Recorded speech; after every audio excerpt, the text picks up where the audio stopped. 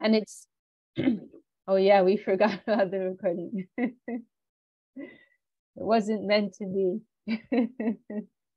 And so it said the highest type of guru, in order to convey instruction to persons of lower consciousness in this world, they actually have to come down to a lower plane. Because on the highest plane of consciousness, there isn't even perception of anything being wrong. There's no recognition of that. But in order to be able to instruct others, then you need to be able to at least discriminate between right and wrong, good and bad, right? So it's said that what's referred to as the Uttam Adhikar Guru, the highest class of guru, they have to descend to the middle class, Madhyam position, so that they can recognize the duality of the mundane world in order to give instruction to their disciples. But on that highest level, one does not even perceive that. One is simply seeing spirit is everywhere. Everyone is essentially spirit. And everything else is just a fluffy, superficial covering, not even worth taking note of. So anyhow, we had some discussion about this verse last week. For those who weren't here last week, we can read that again. So this is verse 18 of chapter 5. The enlightened souls see transcendence within all living beings, whether the humble and learned Brahmin, the cow, the elephant, the dog, or the dog eater. Therefore, they are to be known as pundits, persons of true wisdom. So, in the practice of bhakti, when it comes to the spiritual plane, then there is some distinction, right? We in the line of, what I mean to say is, in the line of bhakti, we don't believe that everything just ends in oneness, right? That beyond the plane of spiritual oneness, there is a plane of spiritual variety, right? So there's the plane of material variety, material movement, dynamic movement and variety. Then there's the middle zone of oneness, where everything merges into one, consciousness, light. But then beyond that, there is again another plane of duality. So we recognize a material duality, but there's also spiritual duality. And that's what, in the school of bhakti, that is what we are interested in, right? So some of these teachings of Bhagavad-gita, they're dealing with kind of generic spiritual concepts, which are applicable up to a point in the line of bhakti. So, for example, this verse is encouraging this view of oneness, right? Which is helpful for those in the school of bhakti, in the sense that we don't want to make distinction between what's good or bad on the material platform, because it's all ultimately meaningless. Whether one is, as it's mentioned, these examples are quite Indian examples. The Brahmin, the cow, the elephant, the dog, or the dog eater. These are very Indian examples. But we can give some Western examples. One is let's say one's the president, or one is a street sweeper, or a bus driver, or a politician, or a movie star, or works at McDonald's, or a drug dealer, or a bum on the street, or a philanthropist, right? We'll see ultimately these persons are all on the same plane. They're all dealing with material matter, and they all have spirit. They are all spirit souls. So we don't want to make distinction on the material plane. We will see, from this angle, we will see a oneness, that we are all spirit. And this is actually like a very broad and accommodating mood that is found in the Vedas. And it was something that our Gurudev spoke about, in connection with the the famous Indian, what can we call him? Let's just call him a scholar for now. Vivekananda, who's quite famous. He traveled to America in the 1800s, and he gave this famous talk, I think at Chicago, was it Chicago University? And he began with this phrase, and it was such a famous and landmark talk. I believe they have it inscribed even today there in a public place in the university. But he started out with this line, "Oh, my brothers and sisters of America," which totally floored everyone and captured their hearts, because, this is not an Indian man coming to America in 2020. This is in the 1800s. This would have been, he would have looked like an alien to them. It would have been something very, very different, something very, very foreign. So they're all like staring at this man. You're like, who is he? Somebody so removed from us in every way, culture, appearance, nationality, all these things.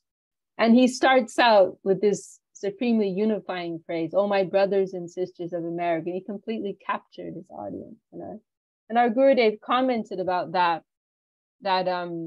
he really portrayed the spirit of the Vedic religion, that we are all conscious beings. Srila Swami Maharaj Prabhupada also spoke about this, that people are so many persons in the world today are eagerly working towards world peace. But this is the only way by which that can be achieved.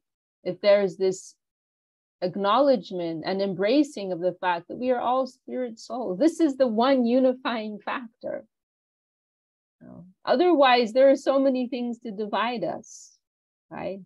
Our personalities, our appearances, our social backgrounds, our gender, sexuality, all these things, education, social, economic, culture, like so many. We can sit and come up with thousands of things that separate us and divide us, right? But what is the one thing that unifies us? We are all spirit souls. We are all spirit souls. We are all children of God. So Swami Maharaj made this point, and this is the only way we can achieve that. It is the greatest unifying factor, that we all have in common. So there is an element there is an aspect of oneness in that sense. But then entering deeper into the spiritual conception and the spiritual sky, and deeper into our evolution on the spiritual side, then we will come more and more into an expression of spiritual diversity, unity in diversity. Here's Narottam Prabhu also joining us, Dandavat. And I see Krishna Doyal Prabhu is also joined us. Dandavat. So, okay, well, we can continue with our reading of Bhagavad Gita, unless anyone wants to add any thoughts at this point. Okay, we'll go on. So we can chant together verses 19 to 22. Ihaivater jita sargo yesham samye stitam manaha nirdosham hi samam brahma tasmad brahmani destitaha na prahishyat priyam prapya no dvijet prapya cha priyam tira buddhira samudo brahmavid brahmani stitaha vaya sparshe shaktatma vindatyatmani yatsukam Sabrahma yoga yuktatma sukhamakshaya mashnute yehi samsparsha jaboga dukayonaya evate adyantavanta kunteya nateshu ramate buddha. Chinmoy Prabhu, would you want to read those verses for us, the translations? Verse number 19. Those whose minds are equiposed in Brahma have conquered the cycle of birth and death while living within this world. By their perfect spiritual equanimity, they are always situated in transcendence. Absorbed in transcendence, endowed with steady intelligence, and free from the delusion of thinking of the body and associated objects as me and mine, the knower of the Absolute is neither happy when pleasant things come his way, nor sad when unpleasant things come his way. Detaching his mind from external pleasures, such a knower of the absolute truth tastes the inner joy of self-realization. Then, absorbing himself in meditation on the absolute, he experiences inexhaustible bliss.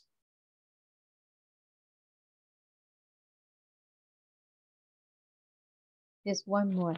Oh, is there? O son of Kunti, the pleasures that arise from the contact of the senses with their objects are the cause of unhappiness, as they are transient. The wise never delight in such pleasures. Nice. Sounds pretty good, huh? I liked when Chinmoy Dev Prabhu stopped at experiencing inexhaustible bliss. My mind was just going there. I go, inexhaustible bliss. Oh.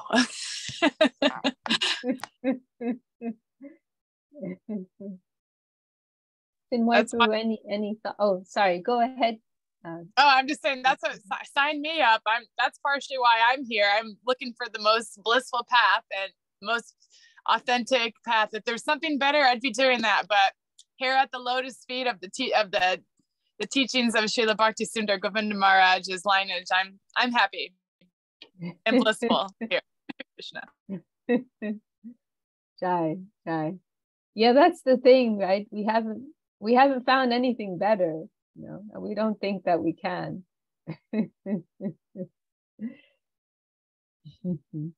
There's one place where Srila Maharshi, he mentioned something like that. He's speaking about, he's going into some very high points, you know, regarding Vrindavan and the pastimes there, and he says, as yet nothing more has been found. Like, as yet nothing higher has been found. He says it like that in this funny way, like as of yet, like nothing more has yet been found, you know, which is interesting because it, you know, made me think, like, you know, he's not following this in like this kind of dogmatic way, like this is the way, but you know, it's like, if someone can show me something better, I'm open to that.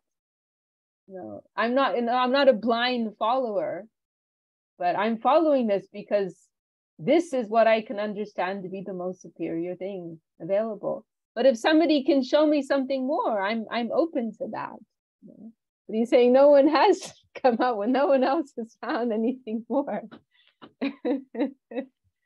So we don't want to be these like blind dogmatic followers, you know, like this is the only way, nothing else, and we're ready to kill people for it, right? And so on and so forth. But according to our knowledge so far, with an open mind, we've made some comparative analysis. We found this to be the sweetest and highest and most developed conception. But if somebody can show us something more, then we're open to that. You know, we're unbiased. We're not prejudiced people. Vishaka Didi, Yes. may I please ask a question? And on this regard, in terms of like the Bhagavad-gita as was read by Srila Prabhupada versus the Bhagavad-gita we have here. Now I know both are bona fide in the sense of like, is there a reason why we're like we using one over the other, or like are both, can we read from both of them, etc.? Oh, sorry, read from what? Sorry, both. The Bhagavad-gita, the Bhagavad-gita as was written by Srila Prabhupada, versus the one we're using here. I just wanted to ask that question, like in the sense, you know, those are both coming from our acharyas, so I wanted to know, like, you and the disciplic succession. So can we read from Srila Prabhupada's Bhagavad-gita as well, is my question. I mean, I say definitely. I would say it's a good idea. I would say it's a good idea. Yeah, absolutely, absolutely. Yeah. Okay. And I think especially for persons who are coming to Krishna consciousness for the first time, it's a really good idea to read, because I don't know if this is offensive to say, but you know, this edition, it's kind of like a little snobby. Okay. In the sense that it doesn't deal with the ABCs, you know. It doesn't. This edition of Bhagavad Gita doesn't go into the basics. Gotcha. Yeah. Whereas in Srila Swami Maharaj Prabhupada's edition, he goes into the beginner matters, and so I think it's definitely a good idea to read that book. I mean, to read that edition of Bhagavad Gita. I mean, our edition of Bhagavad Gita is very concise, you know, and actually it requires some careful reading. A lot of the commentary is kind of there in a hidden way, like for example in some of the word for word, and then there are a few carefully chosen purports on matters of like particular significance. And especially of special note is the commentary on the Chatur Shloki, what are known as you know these things, the 4 principal verses of Bhagavad Gita in chapter 10. Then there's also an explanation given on some tricky points that are discussed in the 9th chapter. And then there are a few earlier on, like 1 or 2 others, 2 or 3 perhaps in earlier chapters. So it's very concise, and it's only dealing with very particular, like outstanding points. Yes, I understand. So I think it's definitely a good idea to go through Swami Maharaj Prabhupada's edition, for sure. Oh, absolutely. Yeah, absolutely. Thank you so much for explaining that. Yeah, that was one, I guess, issue of not of contention, but it just something I was thinking of and I didn't know how to address. So thanks. Okay. Didi. Yes, Prabhu. Pushta Krishna Prabhu, if you don't know, he was a long-time devotee. He was with Prabhupada. He was his secretary of Srila Prabhupada. And then he came to Guru Maharaj and Govinda Maharaj. And he would give Bhagavad Gita class at the temple here. And he would read both Srila Swami Maharaj's and Srila Sridhar Maharaj's. And the comment he made one time is that Srila Sridhar Maharaj, every translation is a purport. Like that's how like fine that his translation was, that like he was giving his purport in the translation. That's a very nice point. That's a very nice comment. And actually one thing on my list, and by the way, Dandavat Jayadev, you've also been with us, and we noted had some nice comments in our chat. But one project for the future, we have a Bengali Gita. See, this English one has been made based on our Bengali edition. However, there are some things in our Bengali edition which are missing in the English. This is what I've come to be aware of, particularly in the word for word. I noted it because Gurudev he quoted something from the word for word of the Bengali edition, and I checked, and it wasn't in the English one. So that is a project for the future. But then on the other hand, our Bengali Gita doesn't have some of the purports that are in the English edition. So yeah, but it would be nice to have a new edition one day, which includes these special word for words that are in the Bengali one. So, yeah. Yeah, I mean, I think the reason I like to just focus on this is because I'm someone who, when I go into something, I like to give it 100% attention. You know, some of the speakers in our mission, they have a custom of, for example, they have a custom of giving class where they read, you know, like 20 minutes from this book and 20 minutes from that book, and maybe even a third book, another 20 minutes. But it doesn't work well for me, because once I go into something, I like to fully absorb.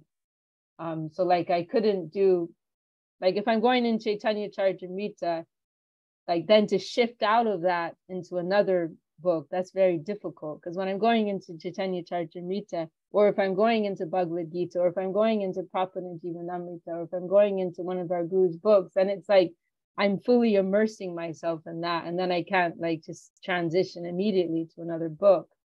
So also for me, I would find it difficult to go back and forth between, you know, this edition and then Swami Maharaj's edition, and you know, it would be difficult. I like it when I'm absorbing myself in this book. I like to just fully immerse myself. So that's just my personal preference. I don't mean any disrespect to Srila Swami Maharaj Prabhupada's edition. Absolutely not. And it, you know, in fact, we could even mention it as helpful preparatory reading, you know, beforehand. So yeah. So one share I have is that I've read and distributed Srila Swami Maharaj Prabhupada's Bhagavad-gita many times.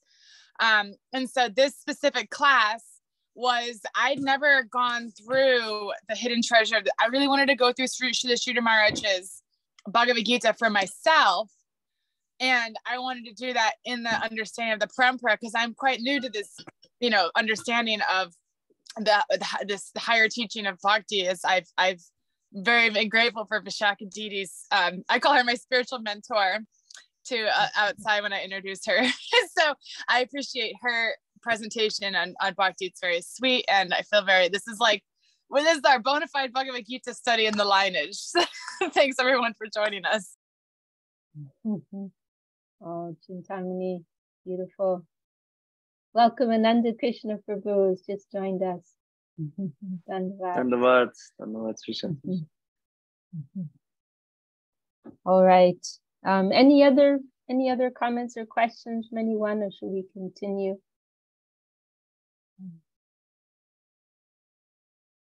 Okay. Oh, so that's right. We just went through these verses here, and we were all feeling that we want to sign up for this inexhaustible bliss that's being spoken of. Anyone want to make any Chinmoy Prabhu? Do you want to share any thoughts on those verses for anybody else? I think I'd just like to mention that inexhaustible bliss is actually just kind of the beginning. Yeah, because he's going to go into bhakti. I think this is more on like meditation, on the absolute Paramatma. But I think we're actually going to get higher than inexhaustible bliss.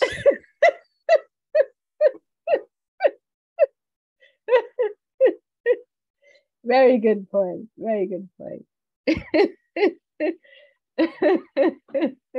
Don't aim so low. That's just the beginning. Pratipadam Purnamrita Svadanam. This is mentioned in the first verse of the Shikshashtakam, the prayers of Lord Chaitanya Dev, and it's mentioned Anandam Buddhi Vardhanam, you know, an ever increasing ocean of joy. Then Pratipadam Purnamrita Svadanam. You know, at every step, you know, one will experience the taste of full nectar. And Srila Sridhar Maharaj, he mentions in regards to that, he's in I think it's Loving Search for the Lost Servant. He says it is fresh joy, you know, not the stale joy that we may experience in this world. He speaks of stale joy and living fresh joy.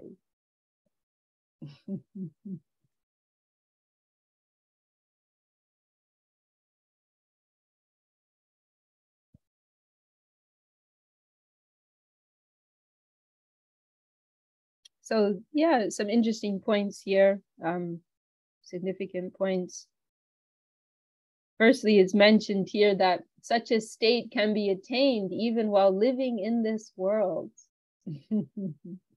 even while physically entrenched in this world and everything that comes along with it. Internally, one may be connecting to this higher plane and may be perceiving their environment with this transcendental vision. So we should not think we are limited simply because we have these gross fleshy encasements, but everything is consciousness, as Srila Maharaj would emphasize. Everything is existing within consciousness. So material consciousness, spiritual consciousness, our physical location is not a factor there, but where are we directing our consciousness? And sometimes it is astonishing to experience how dramatically our consciousness can shift, right? You know, I'm sure we've all had moments like that, where one moment we're like on the verge of death, like it's all over, you know, the world's gonna end. It can't get worse. I'm all alone. Nothing's worth living for. And it may be even a few moments later where this dramatic shift takes place. We're on top of the world. And sometimes, you know, specifically in, you know, in reference to the material and spiritual side, we may experience, right, dramatic difference. One moment we may feel overcome by our material nature, lust, anger, greed, delusion, madness, all these things.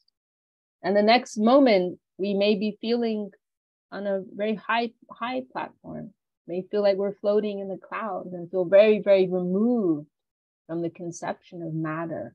What is matter? Matter is something so far away. What is this gross physical world that is so far away? It can be astonishing how dramatically these shifts can take place. And then, you know, that acts as a reminder for us, you know, in the future, when we start to get dragged down again by that lower energy, we can try and remind ourselves, oh, I know this isn't the be all and end all.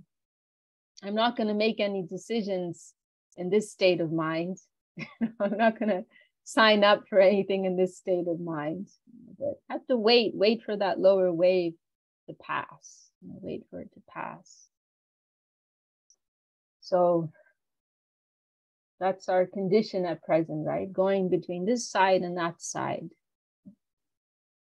And sometimes all we can do is just patiently bear these things out, right?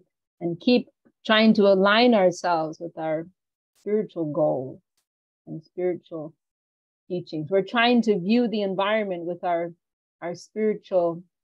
What was that phrase that you used, Ananda Krishna? It was very nice. The Maya detector.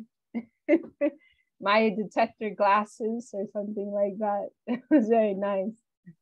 Yeah, I think it was something like the lenses will soon like appear or something like that throughout time. You kind of like acquire these new lenses. Yeah. Mm-hmm. Yeah.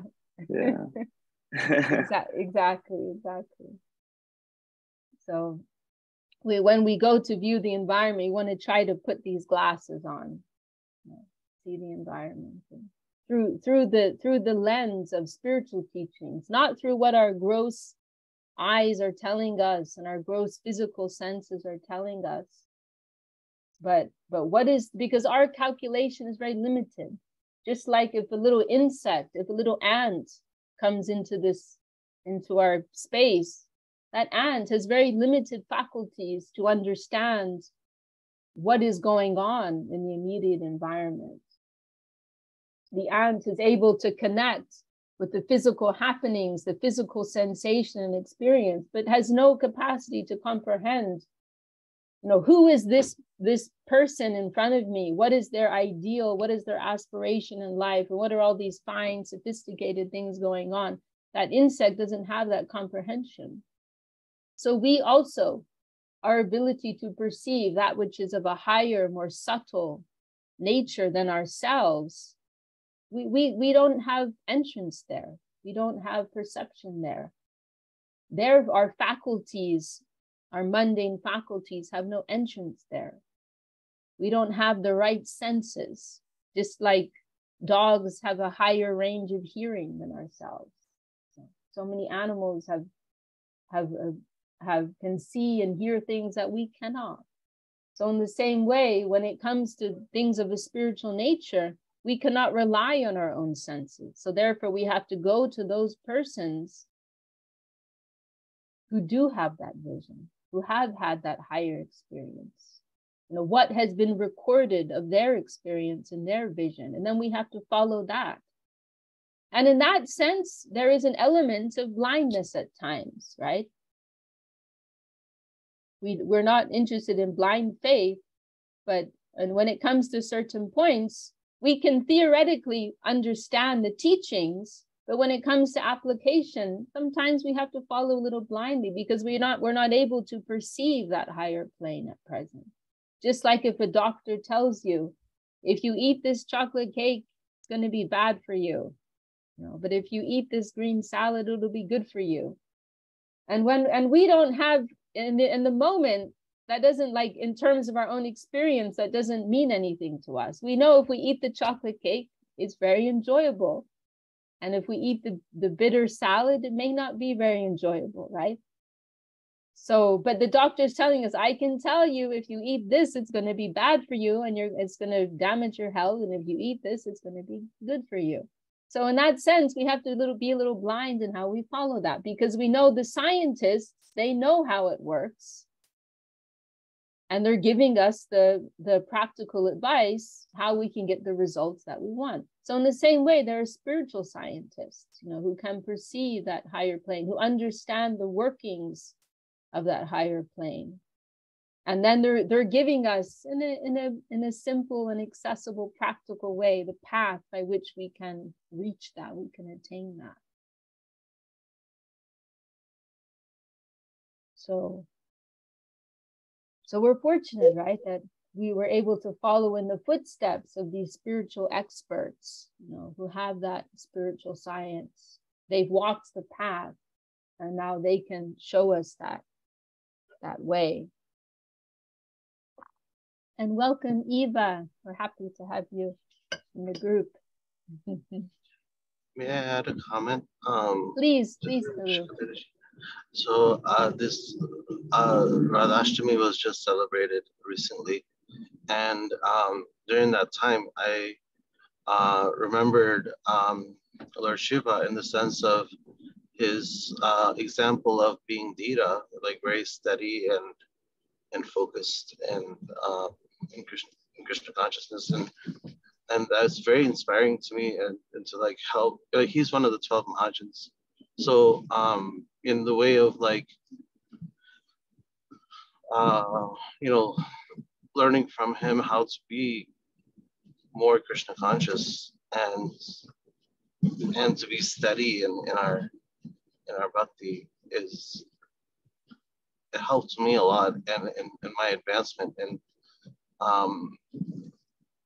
no, I'm not saying advance at all, but I'm just saying like helping me align myself and my senses in a way that I can approach Krishna consciousness in a more wholesome and sattvic way. So I just wanted to make that comment that that steadiness that Dhira really helps in dedication and especially to engage the senses in the service of Krishna. That'll help. So I just wanted to make that comment. I hope that helps. Hare Krishna. Beautiful. Thank you for sharing, Narottam. Yes, this type of steadiness is being referred to here, and something certainly to be aspired for. And then in this next verse, it is mentioned, the knower of the absolute is neither happy when pleasant things come his way, nor sad when unpleasant things come his way. So these things are all operating on the superficial plane, right? The sense objects are engaging with the senses, and so on. The mental plane is engaging with those things of mental interest. The intellect is engaging with those things of intellectual interest. And those things may be considered happy, sad, good, bad, right? But that's all on the plane of mundane duality. So one who is living in the consciousness of that I am Atma, I am soul, they see very clearly these things are just, they don't have any significance. They don't have any importance. It is like, what's that word? Receptors, right? Like receptors are built to engage with different types of stimuli, right? And so there's sensory stimuli, there's mental stimuli, there's intellectual stimuli. And naturally those things, and naturally the mind will be engaged by mental stimuli, the senses will be engaged by sensory stimuli, and so on. That's what they're built for. So they're very busy there. But that person who is awake in the plane of soul, of spirit, they can see these things are all playing out on the surface, but nothing really to do with me, actually. Nothing really to do with me. And there's a verse at the beginning of Srimad Bhagavatam, which our Gurudev liked very much. Shotavya dini rajanja nirnam santi sahasrasa. Atma napashati. I can't remember the second line, but it's saying that those persons who are blind to the needs of the soul, they find many things to see and to hear and to speak about in this world. They're very busy in the plane of the senses. They're very busy and very active in the plane of the senses. But if they are awake in the plane of soul, then all these things, there's nothing to talk about. There's nothing to see. Whereas we go out in the world and it's like there's a circus for the senses. There's so many things, so many channels to watch, so many potato chips to buy, so on and so forth. So many interesting things, captivating things. There's too much. I don't have enough time to enjoy all the things to be seen and to be heard and to be tasted and to be spoken about. I'll go mad because I can't keep up with it all, right? But for the person who's awake in the plane of transcendence, it's all a void. Shanyayate, the Mahaprabhu, right? Shanyayate jagat sarvam Govinda virahena me. In the absence of my beloved Govinda, there is nothing here. It is all empty. It is all a void.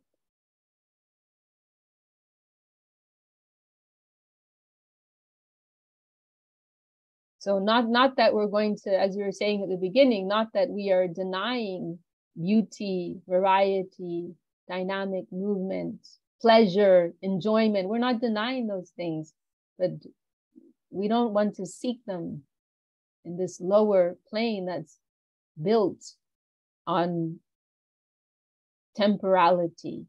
It is like we're building sandcastles in this world. We're building a house of cards.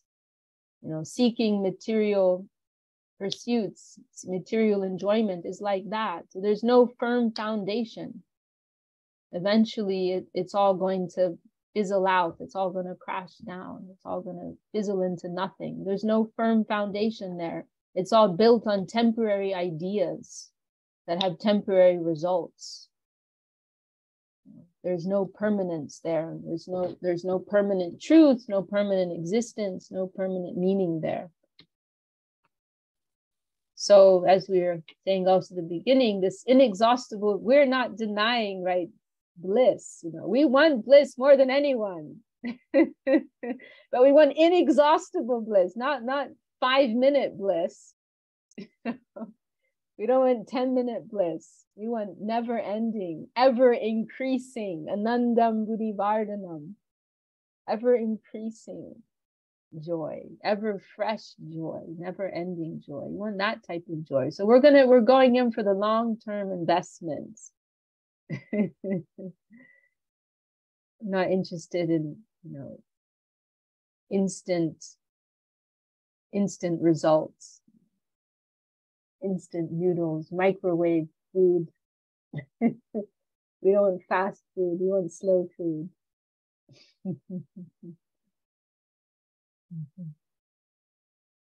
Welcome to Angels, also joined us. And Krishna Dayal Prabhu is busy in the SoCal kitchen. Happy to see you, Prabhu. Riva. And holding down the fort. Yeah, I'm just listening to you guys. I'm doing my seva. I don't get that much chance to listen to you, but whenever I get this quiet here, so I can listen to you quietly.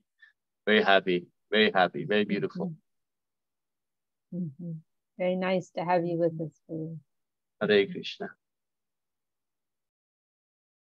Okay, well, what else here? The body and associated objects as me and mine. This is really the root of it all, isn't it? The root of all suffering. Me and I, me and mine. Is the root of our problems.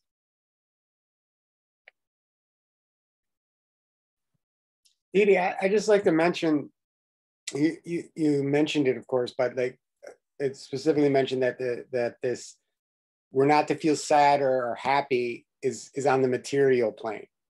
I always really need to, for me, it's helpful to make that distinction that like it's not like we're going to be robots, that we are going to feel joy and happiness and sadness and all other things, but on the transcendental plane, which is much different than the material plane. Yes, thanks for picking that point up, Prabhu. Yes, it's very funny, isn't it? It's kind of like the rules all change at a certain point. There's one set of rules up to here, then it's like, okay, throw that all out, now rethink everything. Sometimes in school it may be like that, right? Okay, up to class 5 you've been taught this, and then it's like, okay, now everything's going to change. It's all out the window now. Now we have to enter into a more refined understanding. So yes, that is right. And really the main point here is that the main problem is that our happiness, sadness, our pursuits, they're based on selfish interest, right? So we want to become indifferent to that plane, the plane of selfish interest and mundanity and all such things of the temporary plane, illusory plane. But then we want to become reacquainted with another, we want to become acquainted with another interest, a higher interest. We want to become acquainted with making Krishna happy, with making the Lord happy, with making the devotees of Krishna happy, the friends of Krishna happy. And that is a whole different ball game. So then our happiness and sadness will no longer be based upon our own interest, our own needs and all these things, our own loss and gain, our own benefit, but it will be conceived in the connection of our loving Lord. That will be what makes us happy or sad. How can I please my beloved? How can I please my beloved Lord? Everything will be centered around that. And then there may also be anger also. It is all in connection with a higher interest. So it is of a different nature.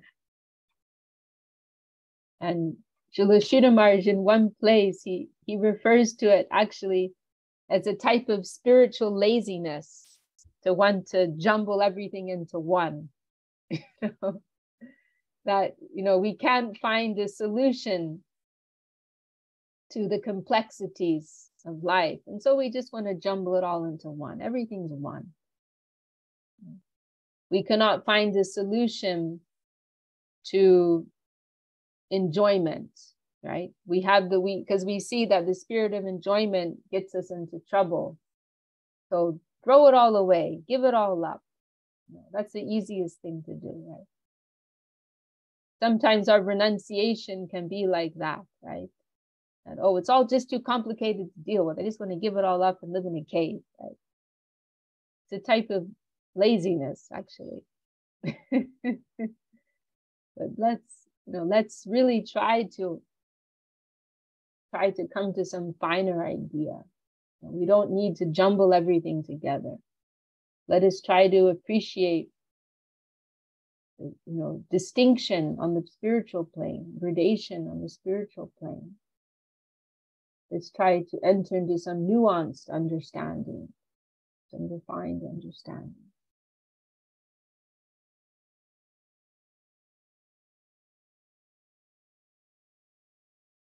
I would like to, I don't know if I can find it right now. It's a very nice article. Let's see if I can, maybe I can find it quickly.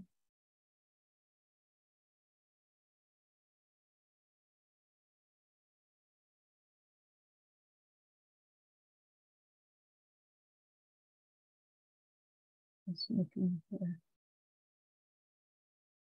unity and diversity. Maybe this is the article.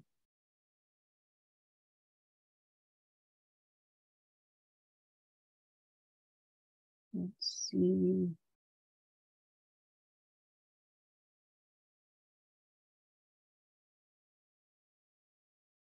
Diversity or opposition has its position, a real position. Consider the branches of a tree. Every branch wants to draw more juice from the trunk. Still, they also help each other in many cases. So unity and diversity is present in nature itself. We are to study how it is useful to us. There is competition in our organic body. The brain uses 1/8 of all the blood in the body.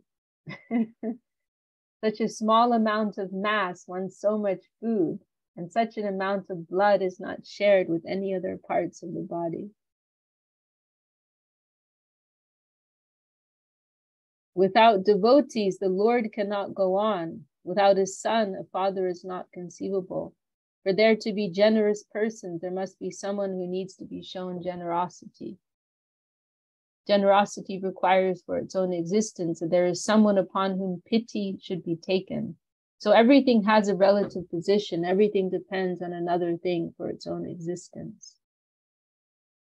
No, this isn't the article I was thinking, but it's related to this idea of unity and diversity and appreciating diversity within divinity, variety within divinity, relativity even within divinity. Mm-hmm.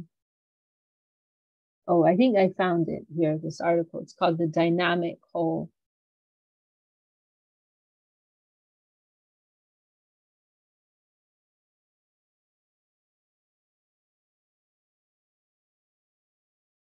Why must the original thing be static?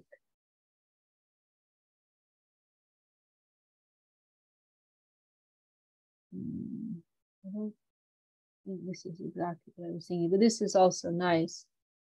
Does Advaita, non-duality, mean that we are in an organic whole or in a non-differentiated whole? So this idea of Advaita, oneness, it has its place, right? That there is a oneness, but what is the nature of that oneness? Is there a dynamic nature to it? Is it an organic whole comprised of different parts, or is it non-differentiated in the sense that there's no variety, there's no diversity?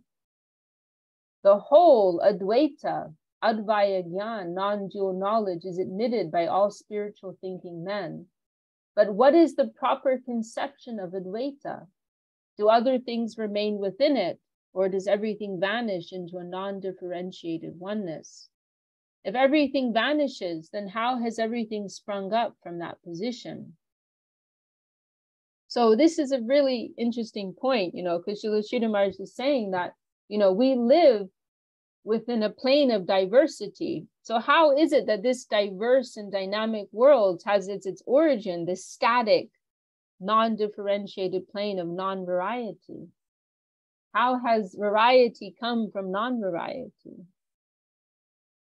Especially when, if you consider it, diversity is of a more sophisticated nature than oneness. So then how is it that a less sophisticated thing can produce a more sophisticated thing? The concept of such non-differentiated oneness is just like that of the fossil, the spiritual fossil, we may say. Why can't we admit that an organic whole can be eternal? Why can only non-differentiated static be eternal? Why shouldn't Advaita be something dynamic? Why shouldn't the eternal substance be a cosmos, a harmonized whole? Our conception of Advaita, oneness, should be that of an organism, an organic whole, a dynamic harmony. Otherwise, we are forced to think that the dynamic has sprung from the static, that a static state is the origin. If that is so, then where does motion come from? And if the static is not conscious, then where does consciousness come from? Whether we conceive of our origin as a fossil or as Brahma, non-differentiated spirit, we face the same difficulty. Why must things of lower nature be able to produce things of higher nature? From equilibrium movement comes. Why can't movement be eternal? We find that in the sky, nothing can remain static. Everything is moving. Recently, the satellite Sputnik was sent into space, and what have we found? That it is always moving, that it is difficult to make it stay fixed in one position. So we see that dynamic character is natural even outside the earth. Dynamic character should be seen as the eternal thing, the basis of everything. And the static should be understood as a diseased condition, a paralyzed condition of the dynamic. The dynamic is the original and the static is artificial. That is the basis of Vaishnava Dharma. Why must I'll just read this last paragraph. I know we're running out of time. Why must the original thing be static and of the very lowest order? And why must whatever good or higher things that exist have to have sprung up from that fossil? That is a bad mentality. The revealed truth has always said, there is God. He said, let there be water, let there be light. And there was light and there was water. In this way, the truth expresses itself. By his order, things come into existence. It is not that a lower thing is producing God, a fossil is producing God. Rather, God is producing the fossil. Very nice and very reasonable. It is very reasonable. All right, we're out of time. Any last words from anyone before we close for today? Chintamani, any last words?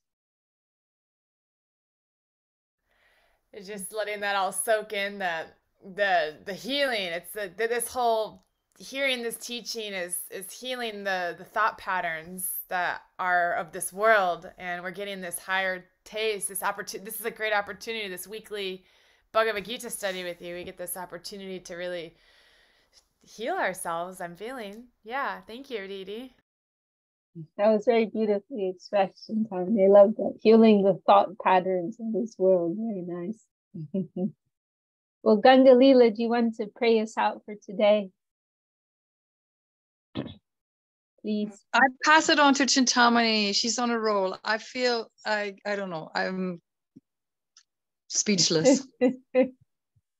I love it when you say that, Gangalila. Whenever you say that, I think, wow, then it must have been good. you know, there's this one prayer. It's a well-known prayer.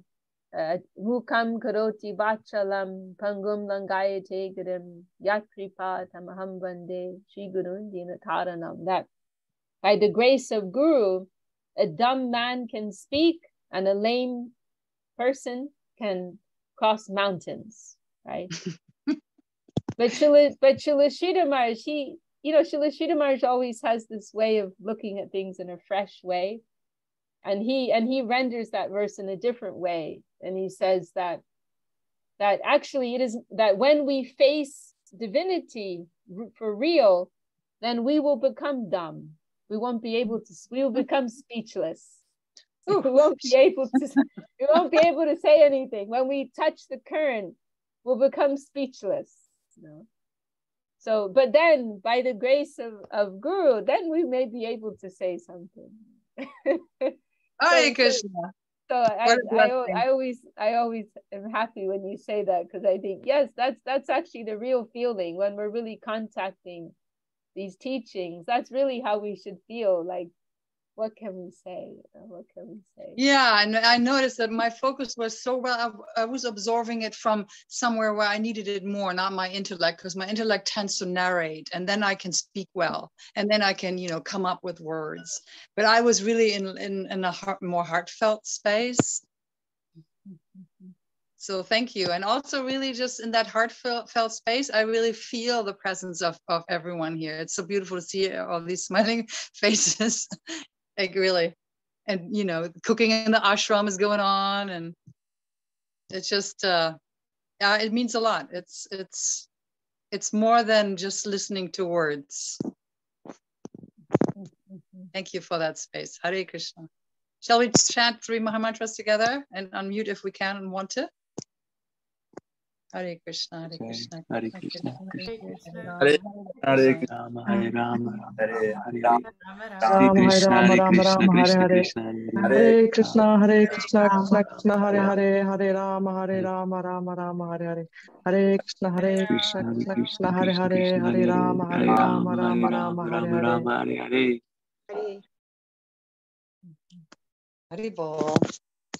Jai Shri Bhakti Sundar Govinda Dev Goswami Maharaj ki Jai, Shri Bhakti Sridhar Dev Goswami Maharaj ki Jai, Shri Bhakti Vedanta Swami Maharaj Prabhupada ki Jai, all the assembled devotees, sincere seekers ki Jai, Hari Ram Sankirtan ki Jai, digital temple ki Jai, Jai Gaur Premanande, Hari Bol. Haribo. Haribo. Haribo. Yukta Vishaka Didi ki Jai. Jai.